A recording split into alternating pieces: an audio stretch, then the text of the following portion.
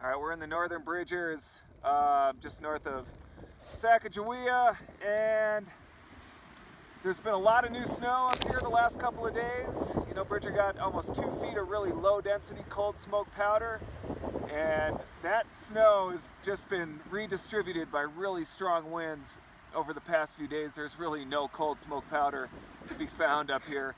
Instead, we're just finding these really dense wind slabs. And we just did a ECT here, got this wind slab to propagate, ECTP 11. And these slabs are forming on just some of this lower density snow. This is the stuff that fell a couple of days ago. The winds are loading thick slabs on top of this lower density snow, so this is actually our weak layer. It's not a persistent weak layer, it's not faceted snow, so this type of instability tends to heal pretty quickly. But right now I think we still have a structure that's capable of producing avalanches, which is evident by this major avalanche that we can see in the bowl behind us. And I would still give these a couple more days before I trust them.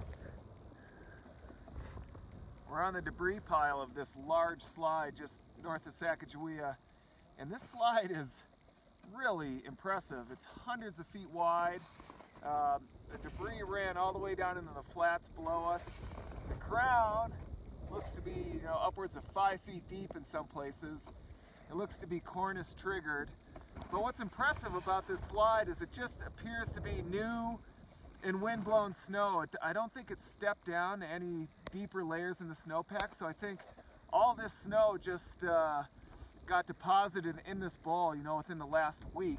So it's just a good reminder how large these slides can be, just involving new and wind-blown snow, and also to really pay attention when you're traveling under these large steep slopes, especially that have big cornices overhanging them. So it's just a good reminder to keep heads up in this type of terrain.